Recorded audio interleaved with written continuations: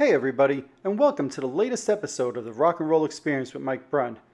On this episode, I'm really excited to have with me author Robert Duncan. Robert will give us the inside scoop on his new book, Loudmouth, as well as the book he published in the 1970s about Kiss. Robert was also the managing editor of Creem magazine, as well as a rock journalist in the 70s, and he'll give us the insights on what it was like to work in Creem, Rolling Stone, Circus magazine, and countless others during the 70s. I think you guys are going to really enjoy hearing his stories. If you're watching on YouTube, hit that subscribe button below. If you're listening to one of my podcasts, subscribe over there as well. Also, head on over to Facebook and follow my page, The Rock and Roll Experience with Mike Brunn, where each and every day we talk about all the rock and roll music that you love. Now, without further ado, let's get started with my conversation with author Robert Duncan. Hey everybody, welcome to the latest episode of the Rock and Roll Experience with Mike Brunn. Today I'm really excited to have with me author, managing editor from Creem magazine. Please welcome Robert Duncan. How you doing? Good, Mike. Thanks for having me. It's fun to be here. I'm excited to have you on, and I wanted to start right away with the fact that you have a new book coming out. I think it's October 6th, if I'm not mistaken, called Loudmouth. We can see it right over your shoulder. So it's a rock and roll novel. What made you decide at this point to dabble in a rock and roll book, a rock and roll novel, Loudmouth?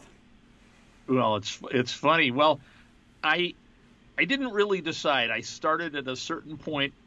Like 6 years ago, writing down stories. Okay. I mean, I've written a bunch of nonfiction books, sure. But I've been writing. I just started this. I had this thing where I just started writing like crazy, and I'm like, what am I writing? I don't know. So I was writing every day and night, and I thought, and at my job where I would get irritated when somebody would come in and ask me to do something, I'd be like, oh, God damn it, I'm working on the book. I didn't know it was a book. I thought it was a bunch of stories. After about 13 months of writing, I put all these stories down on the ground, and I thought, you know what, this is kind of like a memoir. But if I took this out and I added this and that, it would be like a memoir.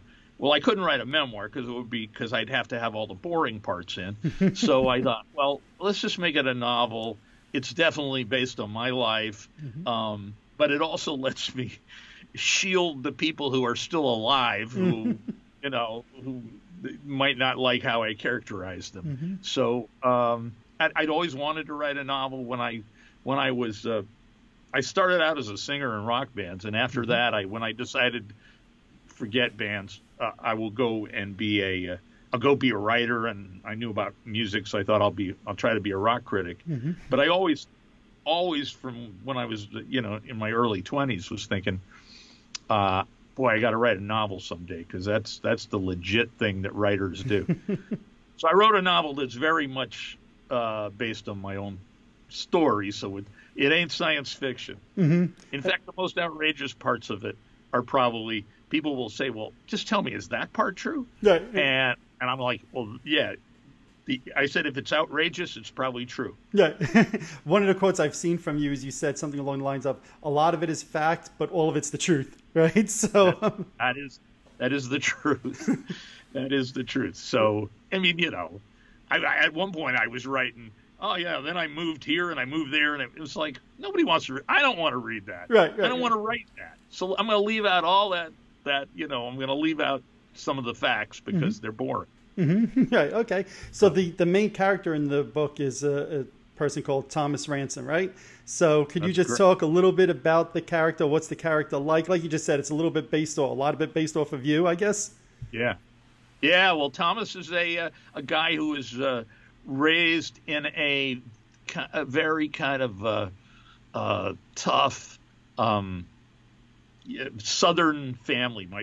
My family was all from the South, and they were just hardcore Southerners, but they raised us in the North, including probably most of our childhood in New York. Right. And it was like, okay, well, this ain't working.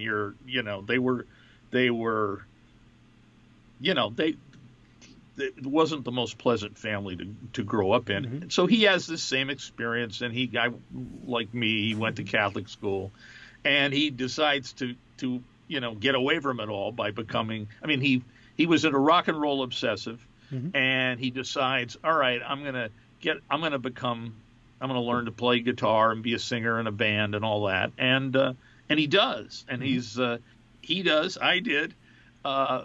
Became kind of had a level of, climbing the ladder success, and got to be a good singer in a good band. And then every time the band would get to, we finally got an agent and we got a tour. Mm-hmm. And again, this stuff's in the book. And the drummer would quit, or the guitar player would get in a fight with somebody and quit. Mm-hmm. And so I was like, man, I got to do something that doesn't, me, not the character. Mm-hmm. But he thought the same thing. So Mm-hmm. I'm gonna mix the two here. To that point, I noticed in the writing of the book, you refer to the character as me and I. So as I'm reading it, in my mind, I kind of mix the two together as well, to be honest with you. Yeah. Well, it to me, it's like, who cares? Yeah.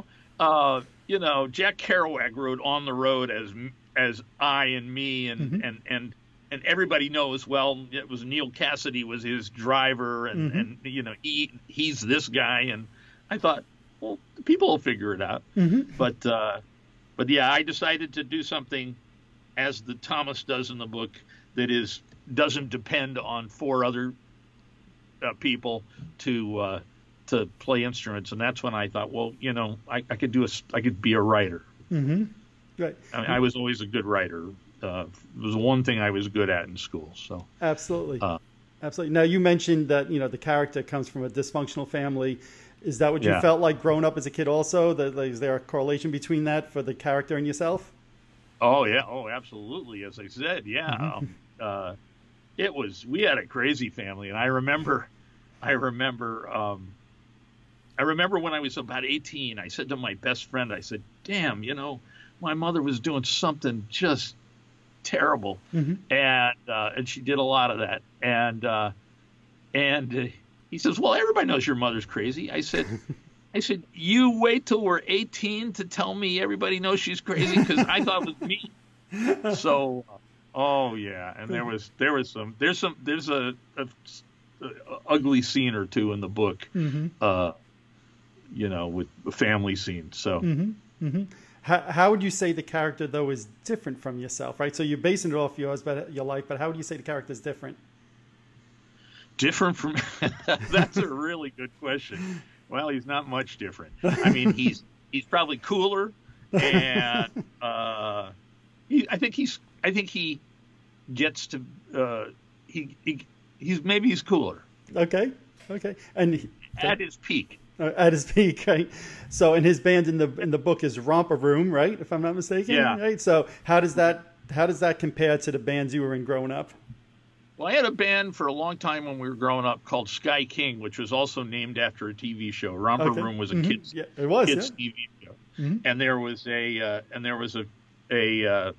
another show. It was kind of I don't know. It was before your time, but it was called Sky King, and it was about a guy who was kind of like a sheriff, but he had an airplane, mm-hmm. and he had kind of a cute daughter named Penny. And so we, just tongue in cheek, we named our band Sky King. So when I was in Sky King and I called myself Penny. Okay. So because this was around the time of Alice Cooper and the kind of the glam era was emerging. Mm-hmm. Well, we were right in the glam era, just before punk. Right. Okay. So, and our band too got to have a tour and got to have an agent and this mm-hmm. and that. Right. Now, I know that you put out a book in 1984, The Noise, what is it, Notes from Rock and Roll Era, right? And I've seen you say that was a painful experience, right, in that book, right? How did that experience compare to this one? Don't ever write a book. They're all so painful. It's just, I mean, that book took me 3 years to do, uh-huh. and this book took me 5 years. Mm-hmm. And it's just like every writer goes through it. When you're going along, you're like, oh, this really sucks what I'm writing. You read what you wrote today, and it's like, this sucks. So it doesn't always, but a lot of times it does. So, you know, yes, it was a painful experience. Back when I wrote The Noise in '84, I had no other job but being a writer. And so I had no way of making money. So I had this book contract. So I couldn't even go flip burgers at McDonald's because I was going to get like $7,000, which was the other half of the advance, if I finished the book. So it was like, I got to finish the damn book. Eventually, the editor came and took it away from me. He called me up. I'm coming down there. I'm going to take your manuscript. And fortunately, I wasn't lying. I actually had, you know, mostly written the book. So. Right. That's so funny. Yeah, it was really painful. And then you get so embarrassed as it's about to come out. I'm in that stage now with this book where it's like, oh my God, everybody's going to see what an idiot I am. I found it entertaining, to be honest with you. There's nothing to me, you know, it was a good, quick read. It was a fun read too of the book. So I don't think people are going to feel like that. Oh, good. Well, I'm always, that's great. Although when people say nice things to me about it, as some people have, like Craig Finn from the Hold Steady gave me a great blurb. And he said, no, I'm not kidding. I really liked it. And so I just assume he's lying. So if you say something good to me, it's like, oh, I appreciate your politeness, but I just assume you're bullshit. Well, you know what? I say this to all my guests. I don't say anything that I don't really mean. So if I didn't mean it, it would just be easy to just not say a word and just continue to there's always a plug first time, Mike. Well, this ain't it. How about that, Rob? This isn't well, it. Thank you very much. I'll try to be gracious. Yeah, and you know, as you're talking about it and you're saying like how the previous publisher came to you and just like, that was it, time to take the book away, you reminded me of a conversation I had recently with Brad Gillis from Night Ranger. And he had a similar thing about writing music. And he was saying you never really finish it. You just ultimately, quote unquote, abandon it. And you say, that's it. I have to be done. So it sounds like it's a similar process for a musician compared to an author here. Absolutely. And I write songs too. So, but the thing about songs is, you know, it's 3 minutes. Right. I mean, this book is, you know, if you read it straight, it's about 10 hours. I've been working on the audio book, which is another thing. I'll warn you, don't do an audiobook ever, especially when you decide, well, I know my way around a studio. I'm going to record it. Okay. That wasn't bad, but I'm going to edit it. So for a 10-hour book, you wind up having 40 or 50 hours of takes, right? You know, and you know, I've been for 2 months, I've been editing the damn thing. And that is miserable. And you're doing that all yourself, it sounds like. Yeah, I do it all myself. I have a friend, the bass player I played with a long time. He, who also built this wonderful studio. Okay. He is doing the mastering, but of course he's got some problems now. Right. So it's like, I'm hoping we make the deadline. Right. So. Okay. Well, you just mentioned there'll be an audio book. Will there be a digital version, I'm assuming, of it, and a hard copy version? Like, how can people get it? Sure. There's an ebook, and there's a print book, and there's an audio book, and they'll all be available at the same place. They're at Amazon. If you don't like corporate book selling, there's bookshop.org. Okay. They're all. I have on my website, DuncanWrites.com, there's a page called Buy, and it gives you all the links. I don't get any money out of it. I mean, eventually I'll get a few bucks. I hope so. But but if you want it, there's you know, it's pretty much everywhere. It should be everywhere. We have a big deal distributor. So right. So Duncan writes like typing. Okay. .com/buy, but you'll see the page. Right. And nobody will remember that, but.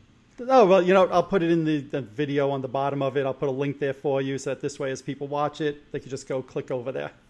Well, you are the man. So, you know, you mentioned before, and we touched on one of your books, but, you know, you did put out a couple of books previously in your lifetime. Yeah. And I know, you know, you can see from behind me, I'm a big Kiss fan, and Kiss fans know, you know, this book over here, which you did. I guess this was back in like 77, right? Was that your first book you ever did? Came out in 78. 78. It was the first book. Yeah, first book I ever did. Okay. And the most successful. Well, with Kiss fans, that's not a surprise at all, right? But well, yeah. Go ahead. Sorry. No, I was going to say, one of the things I always remember is it says it in the book, and it said it in some of your Creem magazine articles as well. You were the world's leading authority on the rock group Kiss. So how did that come about? How did that title come about? Well, that title came about from out of my head. I thought Okay. I would, I always approach Kiss, love the Kiss fans, but I always took a tongue-in-cheek approach to it. So I was writing all these stories about Kiss, in part because it was fun, and in part because by this time I had left Creem and gone freelance, and you could sell a Kiss article. Absolutely. So everybody wanted Kiss articles. So, but I made it my little joke, my in-joke to myself was I would write a really positive article over here, and then I would write a negative article. Okay. And I just kind of try to alternate them, and I thought that was kind of funny. And then I decided that I had written so much I would call myself the world's leading authority, and I meant it as a joke. I still think it's funny. I think it's hilarious. And look, Kiss fans are so easy to poke. And when I did the book, I did stuff like analyzing their handwriting. Well, I'm not exactly a handwriting analyst, but I had set myself a goal of I had to write a certain number of pages per chapter per day. Okay. And as I ran out of stuff to write, that's how I was looking at like Kiss Alive or something, and I saw the signatures, and I thought, I could analyze these signatures. How's that? Right. And that's one of the things that stick out to me in the book. I remember when I read it, I remember hearing things like Kiss had recorded an album under a different band name, which at the time we didn't know about as fans, right? And I was like so intrigued, like, ooh, what's that? So there was like that serious side of it. And then it was the side of, like you just said, analyzing the signatures, which as a fan for me, I took it as like, oh, that's pretty funny. Not, it's a little funny in a way. So I kind of saw both sides of it. It was like a biography, but it was also like a little lighthearted also, Oh, that's great, because I remember I got a review in the Austin American Statesman, which was the big newspaper in Austin, Texas at the time, and the guy completely got it. He said, "Oh, this is pretty funny," and and it's tongue. And I'm like, so I was happy that one person got it. Now I know there was two. Yes, that definitely to me. Look, I'm sure it was lost on some people, but to me it was obvious, and I liked the biography part of it. There was some really good stuff, especially in, like you said, 78. There was no other Kiss books. There was no internet, so this was my Kiss Bible as a kid. So and it's funny how I got that book contract. I was at a press party for Ozzy Osbourne. Okay. Maybe was that when was he still in Black Sabbath? Was he solo? I can't remember. It must be 77. I'm assuming that's like 77. He was still in Sabbath then. Yeah. And it was in what was then the Time Life building in New York, and I remember going up there to this press party, and it's like, oh, I want to meet Ozzy, and well, Ozzy is here's Ozzy, and they took me over to a really dark corner. And he was completely just shit-faced with his chin to his chest. And it's like, they got to kind of wake Ozzy up. And it's like, so I shook his hand. And then of course, we were all broke. So it was like, we'd go to the press parties to get free food. And I'm online for, the buffet. And this guy, really nice guy, Richard Robinson. Richard Robinson produced Lou Reed's first solo record. Okay, yeah. And the one before Walk on the Wild Side record, it's the one that has kind of an egg, like a Fabergé egg illustration on the front. Okay. And so he was a really plugged in hipster dude, was a writer. His wife is Lisa Robinson, who wrote about fashion and stuff for Creem. So I knew her. But Richard said to me, he says, hey, I know there's an editor looking for a biography of Kiss. He said, would you be interested? And he gave me the guy's name, and I called the next day, and the guy was it was the easiest contract I ever got. So, Okay. yeah, so that's how they signed me up. But it was funny. It was Ozzy Osbourne to Lou Reed's producer to Kiss, to this editor at Popular Library. That's pretty incredible. So now, you just said before you would sometimes write articles pro Kiss, anti Kiss, right? Right. Were you a Kiss fan? Well, I think. And there's nothing wrong with saying no. I won't be offended. Well, the first time I saw Kiss, it was one of my first writing assignments, strangely enough. So I go way back with them. They were opening for. I live in San Francisco Bay Area now, but I lived out here in the early 70s for about a year. And that's when I started. I gave up on bands in New York, decided I'll go to California. That's where you go to start over. Sure. And I thought that's where I'll get involved with writing. And I happened to meet a guy who helped me get, who was a Rolling Stone and Creem writer, by the way. Okay. He was the West Coast editor of Creem. That's how I got in there. But so one of my first assignments was to go see this band, this opening act at Winterland in San Francisco, famous old place. It's a place where the Sex Pistols did their final show. Their final show. And it used to be it's called Winterland because it used to be a giant skating rink. Okay. And so so it was this band called Kiss, and I'm like, yeah, well, okay, whatever. And I went and met them before the show, and it was the day Paul had gotten his tattoo. Okay. Yeah. It was like he walked in while we're all sitting around talking and said, "Oh, look what I just did." Right. He got it from the same guy that I later got a tattoo from. Oh, nice. And famous guy, Lyle Tuttle. So, anyways, so we had a nice time, and I was an intolerant 22-year-old, and maybe I was 21. I was 21. I was like, no, music shouldn't be all about showbiz, and I went to the show. I went to dinner with Bill O'Coin before the show, who was a nice guy, and anyways, we went to the show, and I thought, what is this showbiz nonsense? This, where, with the big sign and the fireworks, because even as an opening act in those days, they were still doing a kind of, a pretty big show for an opening act. Yep. And so I became a fan. I started out being like, oh man, come on. Right.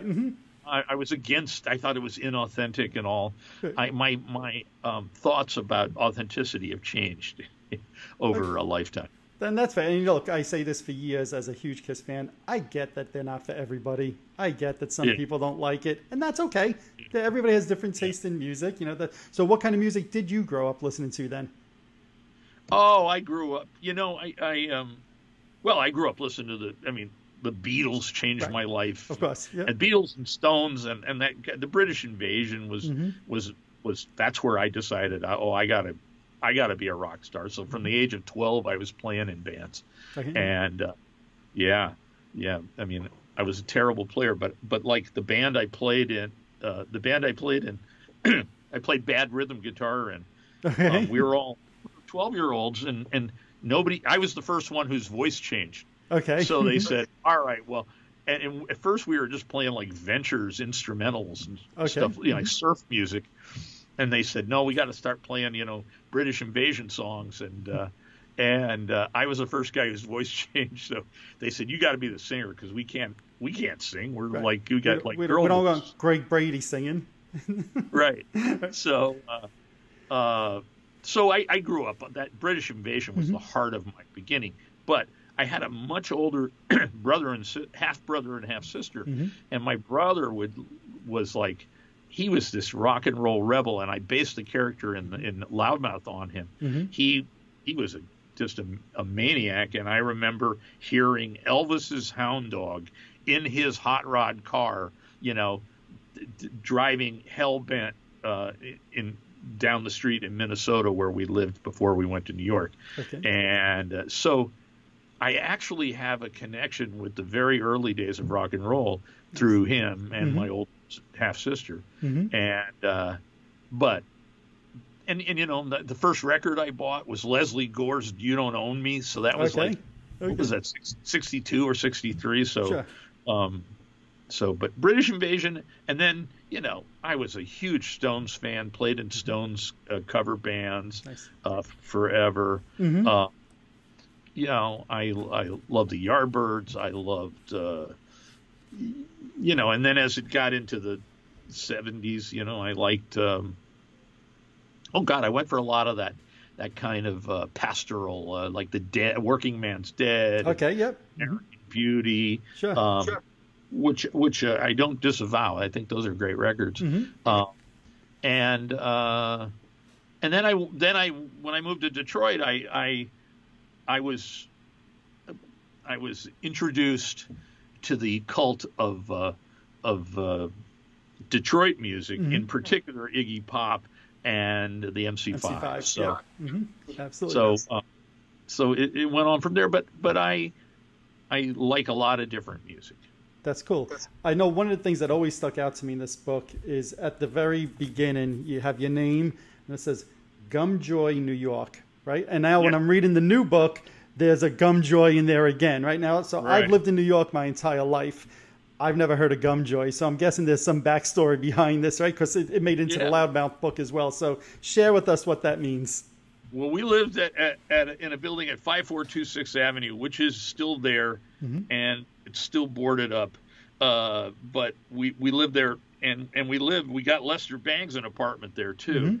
So when he moved to New York, we were living on the same floor right next door.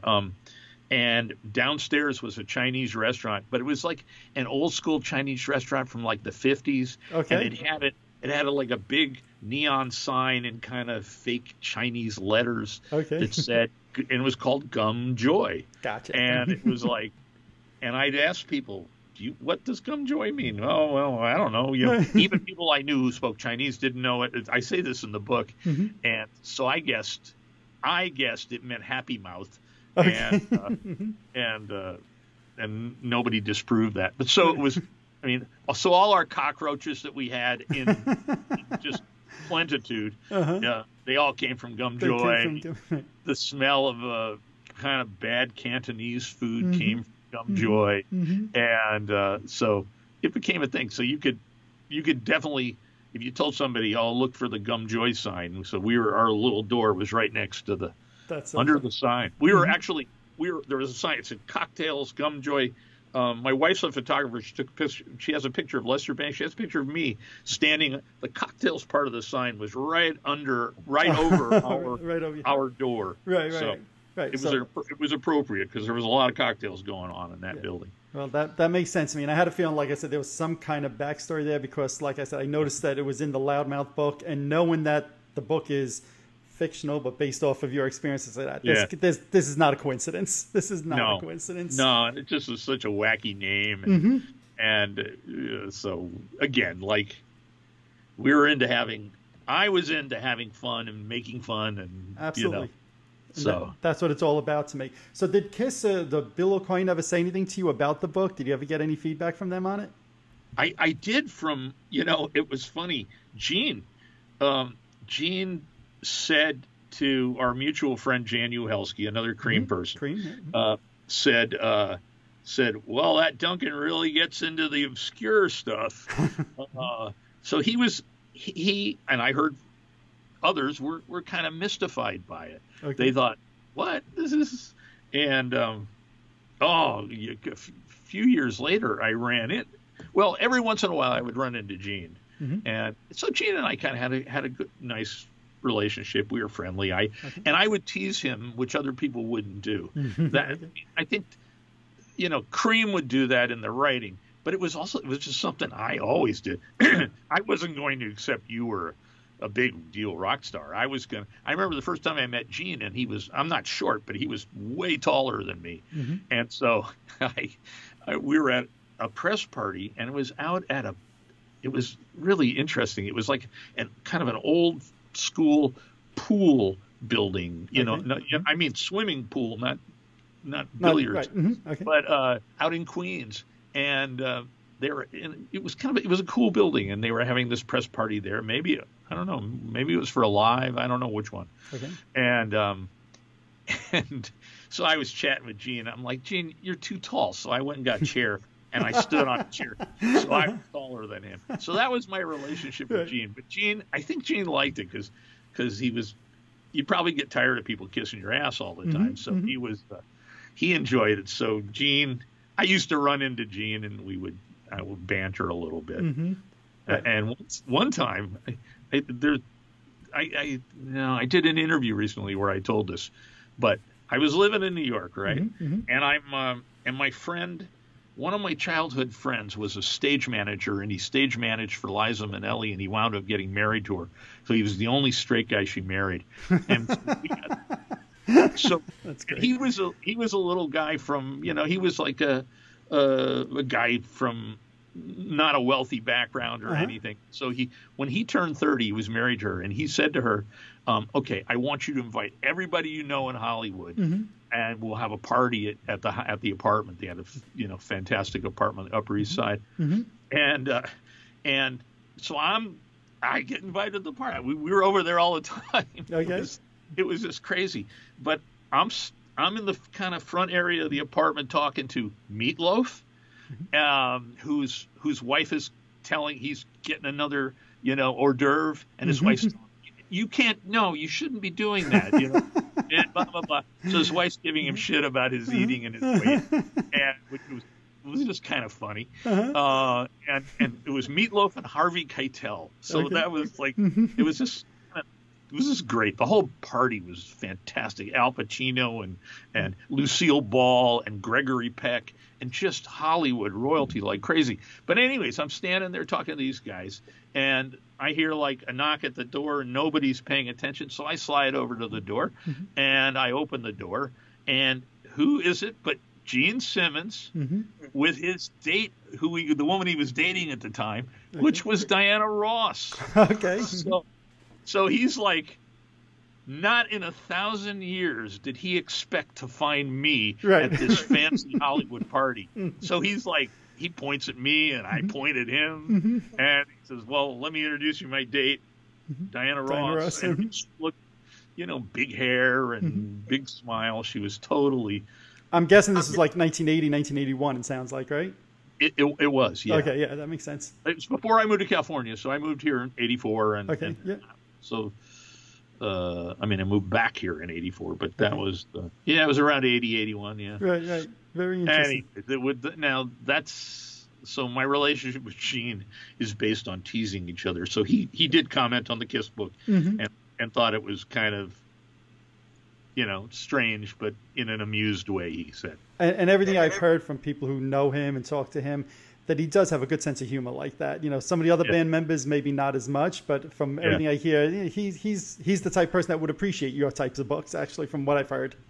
Yeah, and I find this, that people like him appreciate it when you kind of challenge them. Right. Like when I'm standing on the chair, and I just run into many people say, oh my God, that guy's scary to talk to. And I'll go talk to him, and I'll be like, what? Why do you think he's scary? Because I'll give shit back. Right, exactly. So, right, you keep it real. It's person to person, and you're not like, oh my God, this is superstar or whatever. Right. One of the things I love in the book here, and then I want to talk to you about some Creem stuff, is at the end, you kind of make some predictions of what's going to happen in Kiss. And I don't know if you've looked at these anytime recently, but I haven't. So it's actually pretty interesting. Gene Simmons will appear in films. You got that one right, Well, he always talked that he wanted to be a horror movie star. Right. So. Yeah, no. So look, Paul will marry in 18 months. You're a few months off on that, maybe a few years off, but he did marry a couple of times. Gene will write a book heavily about his childhood. Right. He did that as well. Yeah. Gene will, this is an interesting one. Gene will script and produce a film with sexual scenes in it, and Paul Stanley will have a cameo. And I'm glad that one didn't happen. But I look at some of these, I'm like, what? You obviously, as much as it's a little tongue in cheek, some of this stuff you were pretty much spot on about. Well, that's because I'm a soothsayer. I should open a psychic storefront. I was going to say, I think, and I think the last sentence in the book says something along the lines of, in 2001, Kiselev put out 36 albums, and I forget if it's like 15 or 16 videos. Now, again, this is 1977, 78. People weren't putting out videos. The numbers might be slightly off, but the concept is there. I think you missed your calling in another line of business. I'm telling you. Yeah. Yeah. That's why I'm so stinking rich, because I predicted the stock market. If only, not right? Stinking rich, and I didn't predict the stock market. But if you had, we probably wouldn't be sitting here talking then. And anybody out there wants to send me their money to invest. There you go. Yeah. There you go. So send it to Mike first, and he'll send it on. Okay, I like that partnership here. So you've mentioned Creem a couple of times during this conversation, right? So how did you get started there? Obviously, you were in bands growing up as a kid. They didn't quite work out. At what point do you transition over to rock journalism and working for Creem? Well, I had this. I was in a bunch of bands, and I love playing. I still love playing in bands. I played in bands technically I still have a band, but we just haven't played in a few years. But and I still have a studio.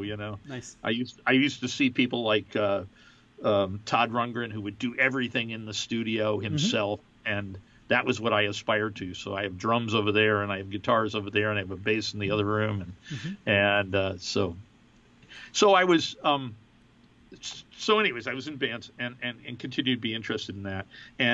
But I got tired of the drummer quitting and the guitarist flaking out and whatever. Sure. And so I wanted to do something I could do on my own. I was always a good writer, as I said. And so I went to California. I thought, well, I'll go out there. And one day I'm looking for an apartment in Sausalito. There's a version of this story in Loudmouth, but I put it in New York. Okay. But I'm looking for an apartment, and I'm in Sausalito, California, and I'm looking for a cheap apartment, and I see a basement apartment, and it says for rent, and I'm like, okay, that's it, man. So I park my car and I run it over there, and here come running from the other side is this guy who looks like a Hell's Angel. He's got this long black hair. He's wearing a black cowboy hat and black shades, and he's got this goatee that comes to a point. He did look like a satanic biker dude. Okay.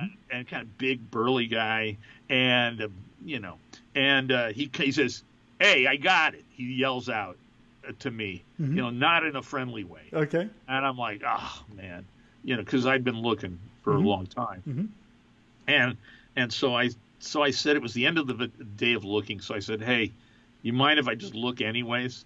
Yeah, but don't get any ideas. He was really busting my chops. Right. And so I go into the apartment, and it's like, all right, it's cool. And he comes in with his box. He had been carrying a box.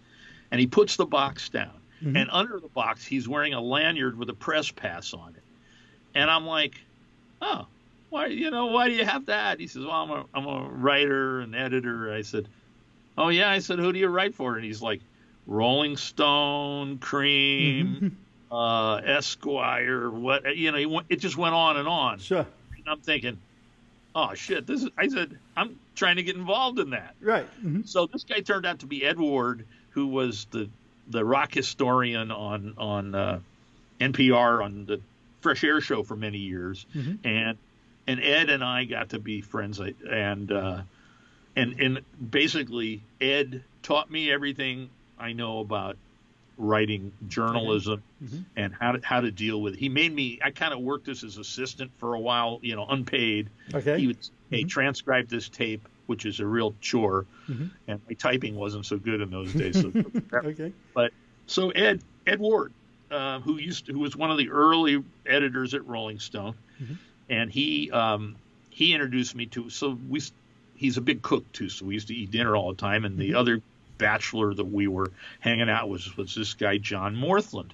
Okay. And John Morthland was, again, a lot of people don't know him, but he was a great writer and amazing ears, and he was like a guy who knew about country and he knew about hip hop. Okay. He was fantastic, and he was a pioneer in all those fields. And he wound up getting hired as editor at Creem. Okay. And he called me up and said, I was trying to, I had done by this time I had done some freelance stuff, including for Creem. And he says, hey, we're looking for a copy boy. You want to come out there? And at the time I didn't have a full-time job. I'm like, oh yeah. Right. $200 a week sounded like, a fortune. Sure. So I went to Detroit, and Lester Bangs and John Mortham picked me up at the airport in Lester's car, and we went and got drunk, and then I worked for Creem, and I didn't know that 40 years later it would still be relevant. I knew there was some really cool stuff going on, but I didn't know. But that's how. Right. So to that point, right, you just said how 40 years later it's still relevant. A documentary you just released, I think, last week about Creem, right? So, what was your involvement in that? And, have you seen it yet? And looking back, what did you think of it? I've seen it about 10 or 15 times because after they interviewed me, anyways, they interviewed me, and the guy said, "Hey, the director called me. I was interviewed by Jan, as a matter of fact, and the cameraman, but I didn't meet the director. He called me on the phone and said, "Hey, that interview was really great." He said, "Would you do some voiceover for us?" So I did some voiceover, and then he said, he called me up and said, "We don't really have a thing about Lester's death." He said, "Could you write something and record it?" I'm using the same microphone I did for that. Oh wow. But I said sure, and so I wrote a thing, and which was the truth, because Lester and I were very close, and then he was the director, Scott Crawford, is a really nice guy. We got to be great friends on the phone, and so he was calling me all the time, asking me stuff about Creem, sending me cuts of the film and saying, "What do you think of this? What do you think of that?" And so in the end, I spent a lot of time. I spent a lot of a year working with him on the film, and at the end, I didn't ask him for any money. I was just excited to have the Creem survive and that whole era kind of memorialized. And so he said, "Look, I'm going to make you story consultant on the film." And so he did. So I got my nice little credit at the beginning. Yep. I noticed none of my friends are seeing it yet. It's like I am a guy who watches the credits and I say, "Oh, I know that." Right. That. Right. Right. I guess nobody else does. Well, I can tell you so far, the feedback from fans has been enormously positive about the film. Everybody seems. I know you're not going to believe this, right? You'll say, "Oh no, people." No, the reviews have been fantastic. Okay, so you believe this one. You don't believe the book reviews. I believe it. It's not my film. Oh, okay, there you go. I help. Yeah. Fair enough. My film, I wouldn't believe it. There you go. Fair enough. Now, what do you remember about when Creem came to an end, right? I think it was, 1989? You weren't there anymore, but, from the outside looking in, was that something disappointing to you, or what do you remember? It was disappointing, but it had been trashed, I felt, and this is nothing against the people who worked on it, but they took it out to L.A. This new guy bought it, took it out to L.A., and was trying to make it something kind of different, like more fashion-y, more trendy and stuff. And it seemed kind of gross to me. That's not my thing. And I remember talking to Jan, and I said, "So they're going to get us all to write for them again?" And she was like, "No, they said they don't want any of the old Creem writers. They want completely cut." And so I'm like, whatever. I was pretty sure it wasn't going to make it because I thought it was shitty. Right. That's too bad. During your time there, what do you remember, in terms of what was your most memorable interview or most memorable article that you wrote? Oh, it has to be. It was a fantastic experience. It was on the professional and the personal level. It was fun, and it was wild, and it was hard work too. But I think the best interview I ever did was I did a thing with Springsteen where it was the Darkness tour, Darkness in the Edge of Town, and he was going on the bus from Houston to New Orleans to Jackson, Mississippi, so kind of a southern southeast run of his tour, and I had met him a couple times. I had met him there's a piece in Loudmouth where Bruce calls up and asks me to come from Detroit when I was living in Detroit down to Cleveland. That's a true story. That whole thing is true. Nice. And we're driving around with this guy who is a crazy driver, and he's given it. I said to Bruce, I said, let me get this guy I know from Cleveland to give us a tour of Cleveland. So, so anyways, but the story was, I wrote a story for Creem, and I thought, okay, I think this is my best story I've ever written by far. And I remember when we went to Springsteen was playing at the Garden. It was the first time he'd played the Garden, and it was kind of like a homecoming show. You know, he'd been on the cover of Time and Newsweek and all this. Sure. And he and at the end of the show, we were supposed to meet him backstage, and there was a big crowd of people, rock stars and just rich people and politicians and all this stuff. And they had us all like kind of in a cafeteria, like the employee cafeteria of Madison Square Garden. And me and my wife were sitting way in the back of the room, and Bruce came in the door after the show, his first appearance in the room, everybody paused, and triumphant show. And he walked all the way through all the rich people and rock stars and walks to our table and sits down. Nice. And he says, I just got to tell you, he says, I think that's the best article ever written about me since the John Landau, the Rock and Roll Future story. Okay. So, I didn't believe it, but it was still. I was going to say, did you believe that? And that's something obviously you don't forget. Well, he made it was so great to see everybody turning to, where is he going? Where's he going? Right. He went to us. Right. And that was cool. So that's very cool. Now, you mentioned before also that, over the years you wrote not just for Creem, but you were part of articles in Circus magazine, I think Hit Parader, Rolling Stone magazine, right? So you pretty much covered the gamut in terms of rock magazines. What was the difference like when you were submitting and writing for them? I wrote for, I can't remember rock mag. I wrote for Rolling Stone too. There is not a rock magazine I didn't write for. And I had columns in a couple of those kind of smaller ones. There was a magazine called Gig. Yep. I know that. So they gave me a column. I asked them for a column, and so they gave me a column, and I could just write about anything. And I wish I had some of those stories, but I don't. I've tried to find them online, and I found some Gig magazines. Okay. But so they let me just do anything. Right. And but I was pretty lucky. Well, Rolling Stone was pretty, regimented. I would think, right. You had to write a certain way. I reviewed the Kiss solo albums. When the 4 albums came out, I reviewed those for Dave Marsh was a record reviews editor. He had been at Creem, and I was writing for record reviews for him. And he asked me to review those Kiss records, so I did. And Jan Wenner killed the review because. Well, of course, it was positive. I don't even know if it was positive, but because it was too playful, silly. What juvenile? I don't know what he called it, but Marsh let it go. But Wenner himself wouldn't. Yeah, and he also hated Kiss. Right. Well, that's why I jokingly said, well, it must have been positive, so he didn't want anything positive in the magazine. Yeah, I think there was some positive stuff, but he was like, no, and so there was a different. Rolling Stone was very different from Gig. I could write anything. Creem. It wasn't very regimented. Right. I had a ton of freedom, probably too much for a beginning writer.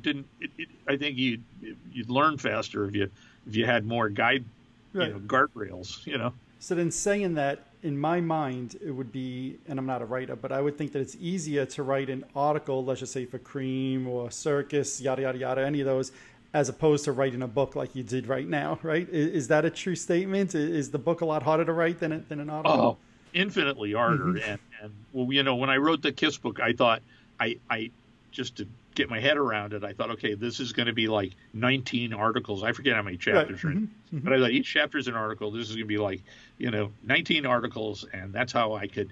So every day you got to crank out a certain number of pages and an article a week or whatever it was.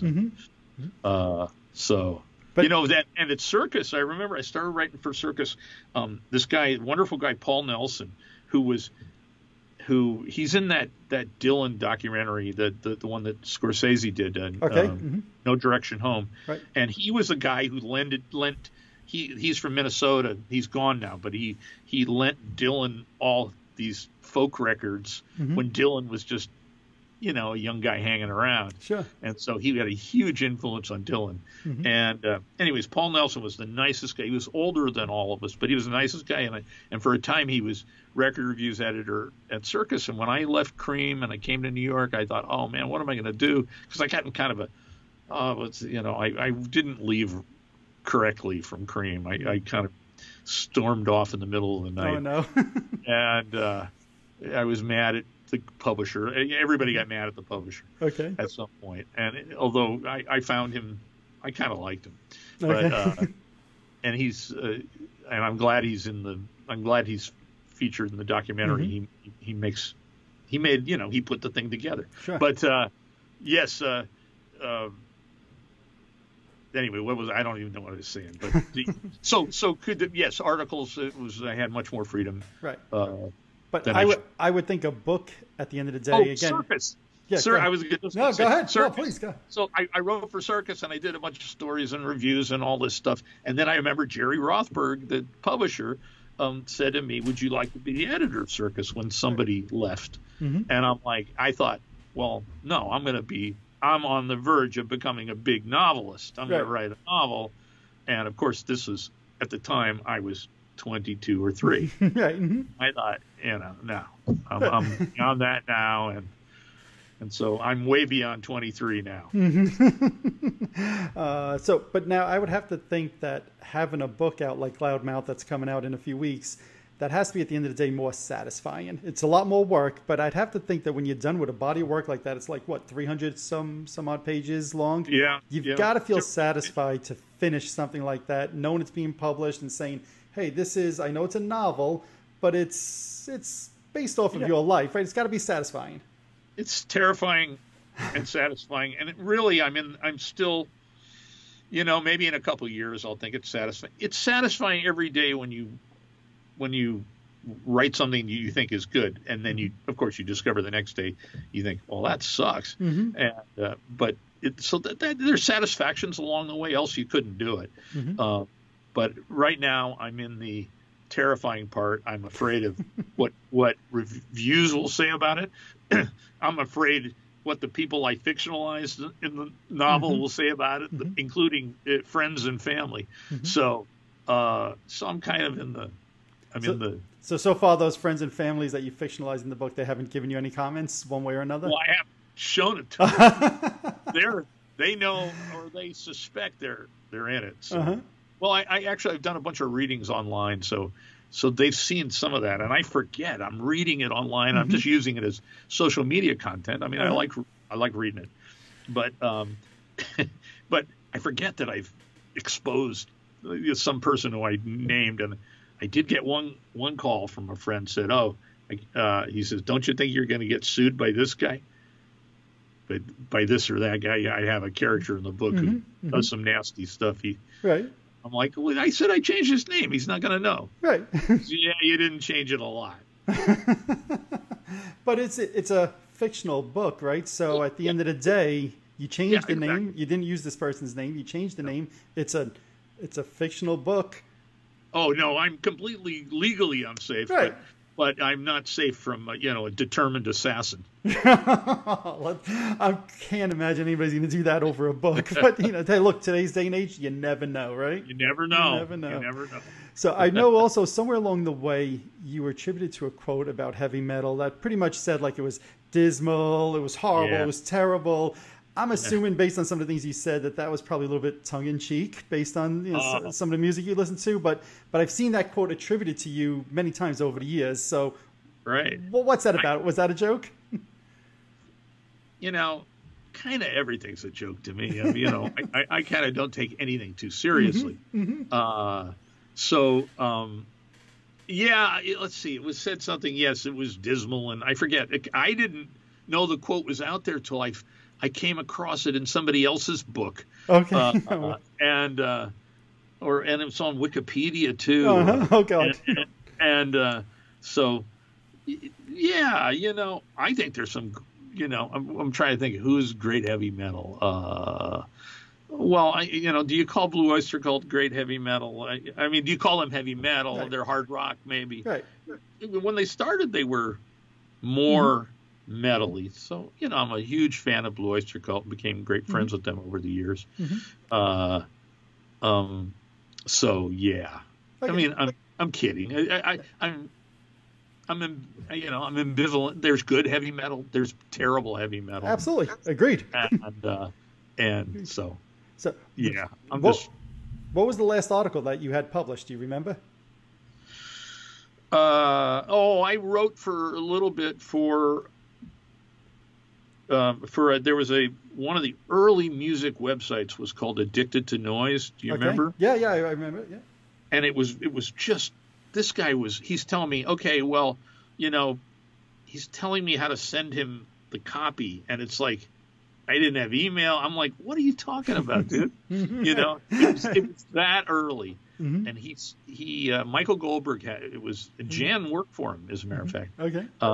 And Michael Goldberg, who had been at Rolling Stone and had given The Noise a rave review in Rolling Stone, which was the greatest thing in my life. I was working for Bank of America at the time as a copywriter, and I would go. I was like just so down, and I would go at lunch to get rock magazines that I could read with my peanut butter and jelly sandwich, and I got the latest issue of Rolling Stone. I'm opening it, and then I see, that's my book cover. Oh shit! Oh, no. And I thought they were going to savage it, but it was a review by Michael Goldberg, and he gave it a great review. But anyway, so I wrote a story for him for Addicted to Noise about Guided by Voices, who is one of my all-time favorite bands, and I can't remember what I've written since then. I've done a blog here about I do this blog about this crazy restaurant in town I live in called Fairfax. Okay. And so I publish. I'm out there a lot but it's nobody's paying me to do it. Right. You're just doing it because you enjoy. But of course, I'm not sure any writers get paid anymore. It's just such a sad but true. It's like musicians. Musicians. Very sad. It's like, I don't know what's going to happen to culture when you can't make a living at it. So. Absolutely. So now then, let me ask you: do you keep up with current music at all, or do you stop at once you got out of the industry? Did you stop listening to new music? No, I kept listening. Nice. I'm trying to think, and when you write a book, I can't listen to music while I'm writing because it's like I'm trying to make my own rhythms, and I'm trying to write my own words. Of course, I can't even listen to instrumental though because it messes with my rhythm. I write like a song. I try to make all my writing is like I try to make it like music with rhythm and so the last 5 or 6 years I've been working on this book, so I haven't listened to much, Sure. And but I like I said, in the early 2000s I discovered Guided by Voices. They became one of my favorite bands. Sure. I'm trying to think. I made a list, or I gave somebody recently a list of current bands that I'm interested in. And, and like the other day, I was interested in Billie Eilish, and I thought, let me check this stuff out. And I thought, wow, she's really good. Right. And I listened to that, that there's that new Bond theme she did. Okay. And I thought, this is fantastic. This is fantastic. So there is, I do not believe that back in the day was when music was good. I think music is just as good or better today. I'm totally in favor of let's go forward. And so then I would guess that you don't. So Gene Simmons has a number of times over the years said rock is dead. I'm assuming you would not agree with him there. Well, yeah, and you can define it. If you put hip hop into the category of rock, that's very lively genre, and I don't think rock is dead at all. I mean, there's always there's people, all these bedroom musicians, and you've got the internet, and you can do your own promotion. I mean, it was in the day when Kiss was signed. You had to get signed to a major label. So true. Mm-hmm. I mean, so you had these just jackasses as gatekeepers. Mm-hmm. There was some great A&R guys, and there was some really not great ones. Mm-hmm. And so, but they're determining, what we're going to listen to. Mm-hmm. Mm-hmm. Absolutely. So the book Loudmouth, right? We said that Yes, it's fiction, but it's based off of you. Is Loudmouth? Yes. Is that you? Are you the Loudmouth? Well, I would say so. I'm pretty damn loud. I have put the words in the character's mouth, but all my life I've had people going like this to me, shh. No. And I'm like, I'm not talking loud. Uh-huh. I finally figured out that I have some disconnects between my auditory and my mouth. That I don't hear myself as loud as other people hear. Okay. Oh well, you haven't seen loud to me. All my life, people are going, "Hey, be quiet." Funny. I go, "I'm whispering. What are you talking about?" That's funny. And then in the book, you also say that the character is shy. Were you also shy? Oh, I think yes. Before I hit puberty, I was shy. Then the chemicals inside my body made me not shy. Okay. And so that I learned how to chase girls and all that. There you go. That'll always help, right? Yeah. So what are you hoping comes out of the book being published? What's your goal for this? What are you hoping to accomplish? Well, it would be nice to, it would be nice to get a deal for another novel. Mm-hmm. It would be nice to get, give me one good review and I'll go away. Wow. And so but again, at this point, after 5 or 6 years, I'm not so sure I ever want to write a book again. But that will pass. I have another one that I was working on simultaneously. Very different book, not a very personal book. Okay. So I hope I get to finish that book. I hope I get 1 or 2 good reviews, and I hope it sells a few copies. I know people don't read anymore, but you're giving them options. You give them the digital. You're giving them the hard copy. You're giving them the audio, right? So the audiobook is, when I finish it, it's killer. I think I did a great performance of it. So, and I don't really listen to audiobooks, but the only time I will listen to an audiobook is if the author is doing it. Agreed. 100% agree. And I was listening to Bruce Springsteen doing his Born to Run. It was like, it's fantastic. Right. John Darnielle from the Mountain Goats. Mountain Goats is another band I love. Okay. And he did his own audiobook. Right. So. Right. Yeah. No, there's nothing worse to me than, let's say, listening to a Bruce Springsteen book voiced by somebody like me. Right. I'm not Bruce Springsteen. I shouldn't be. Or when they hire some real announcery guy. Such a disconnect there. I want to hear Bruce Springsteen reading his book. That's the way it should be. Absolutely. Yeah. Absolutely. Yeah. So you said the book's coming out October 6th, right? It comes out October 6th, but you can pre-order it now because you're going to forget. That's right. If you're at all interested in this topic, which I'm not sure everybody is, but if you're at all interested, you're not going to remember this in 5 weeks when the thing comes out, 6 weeks. So pre-order it now. You can pre-order Amazon, bookshop.org, or you can just go to my website, duncanwrites.com, and there's a buy tab on there. Right. And it was Duncan Writes, W-R-I. Duncan Writes, W-R-I-T-E-S. Perfect. Because my name is so common. There's so many Robert Duncans in the world. I'm sure. Sure. Absolutely. When I wrote the Kiss book, there's a famous poet, San Francisco, now departed, Robert Duncan, and he was an important guy, kind of overlapped with the Beats. And when I wrote the Kiss book, the publishing industry has a book called Books in Print, and they put all the books get published so booksellers could refer to it. It's now, of course, it's digital, but my book, I looked in it, and it's like my book was. Kiss book was under Robert Duncan, the poet. Oh no! And I thought, boy, what does Robert Duncan, the serious poet, think of being associated with a Kiss book? Yeah. That's hilarious, actually. Yeah. Well, to me, I said before, this was my Bible as a kid, the Kiss book. Yeah. Kiss fans love this book. Kiss fans should go out and pick out Loudmouth as well, right? Support you. I think, we love this. I think they'll love the Loudmouth book. To me, I'll just close this with saying this. To me, I've read the book. It's like a coming-of-age book. It's a little bit like an Almost Famous type of vibe, right? And people love that. So if you love those if you love the Kiss book, if you love Almost Famous, if you love this stuff, you're going to love the book Loudmouth. I could say it's good. So I'm going to ask you to believe me on this one, okay? All right, Mike. And I'm telling you, and I'm telling other people watching this, you guys are going to like this. It's a great story. It's a lot of fun. Go pick it up. Click that link. Buy it. You guys will really enjoy it.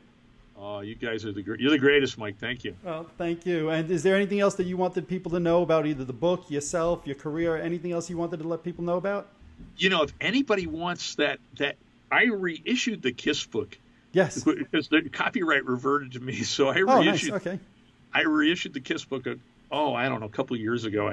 Because I got a call from a guy who said, "Hey, I want to do an audio book of your Kiss book," and I'm like, "Well, okay, I'll let you do it if you reissue the print edition," because I didn't want to deal with it. And he's like, "I just do audiobooks," and I'm like, "Well, okay, well, then forget it." I don't know why I was being such a hard ass. So I decided I would reissue because there was Lulu, that Amazon thing. Yep. And you can do. And somebody in my where I work, still kind of work, they did they knew that I wrote that Kiss book. So somebody did, for my birthday one year, they did a painting of me in a suit and tie with Gene Simmons makeup. Is that the new cover of the book? Gene Simmons makeup on, and I got my cup of tea. I drank tea. Yes, okay. And when I was reissuing the Kiss book, I said, it'd be nice to do a facsimile edition, but then I realized I'd have to track down the photographers and pay for photography, and I didn't want to do that. Right. And I was sitting there in my office, and I saw the painting on the wall, and I thought, oh shit, that's going to be it. Right. I never realized that was you. That's me in Kiss makeup. That was a birthday present. So anyway, that's out there on Amazon if you want it. Right. And so now, and it's self-published by you. So if they go to Amazon, you get that money directly. It's not going to a publishing house or whatever. Yeah. Well, every 3 months, I get a check for $7 from it sold 2 copies. Right. Well, I'll make sure definitely to put the link to that in here as well, because I've seen that. I never realized that was you on the cover all these last few years. I never realized that. Nobody knows it, but it just saved me having to pay a photographer. Which totally makes sense. Well, certainly Kiss fans should check that out. My copy's beat up, so maybe I'll go get another copy as well, just to have a nice clean copy. I put a new intro on it too. Oh, okay, nice. Nice. So I thought, I gotta add something. I can't just make it a straight up reprint. Absolutely. Well, definitely Kiss fans should want to check that out, right? Kiss fans want everything in their collection, so make sure you guys go check that out on Amazon. And like I said, the book Loudmouth coming out October 6th. Make sure Kiss fans and everybody else watching this, make sure you pick it up. Yeah, absolutely. It's a great book. It's a fun book. I think everybody's going to really love it. So, and that is, I could almost do it. This is nice. Here. This is me when I was 19 and playing in rock and roll bands. Oh, wow. Nice. All right. I didn't realize that was you on the cover there. Well, it's supposed to be a fictional character. Right, of course. Again, it was we got to get a free picture, but but that is actually when I was playing in bands and I had hair. Nice. And now, did you self-publish this one also? No. This is published by a legit New York publisher, a small publisher called 3 Rooms Press. Okay. And they are distributed by the biggest indie distributor in the world. So by Ingram, which is a huge company. So their books get everywhere. It's really, it's nice. Cool. Well, much luck, much success with the book. Thank you, Mike. I thank you, Rob, for taking the time today, chatting. This is a lot of fun. Like I said, Kiss fans, music fans, you're going to love the book. Go check it out. You're too nice. Well, thank you very much. This was fun for me. Awesome. And thank you. Talk again, I hope. Absolutely. Thanks a lot, Rob. Appreciate it. Take it easy. Ciao. Bye-bye. Okay. Alrighty, there you have it. I hope you guys enjoyed that episode as much as I did. Thanks a lot, Robert, for spending an hour with me talking about your book, Loudmouth, as well as some of the things you've worked on in the past. I had a lot of fun chatting. As we discussed, head on over to his website, Duncan Writes, That's Writes with a W-R-I-T-E-S. And order his book, Loudmouth. I think you guys are going to really enjoy reading it. If you are watching this on YouTube, I included the link directly below for you to go ahead and pre-order it. Go check that out. If you're watching on YouTube, hit that subscribe button below. If you're listening to one of my podcasts, subscribe over there as well. Also, head on over to Facebook and follow my page, The Rock and Roll Experience with Mike Brunn, where each and every day we talk about all the rock and roll music that you love. That's it for this episode. I hope you enjoyed it. See you next time.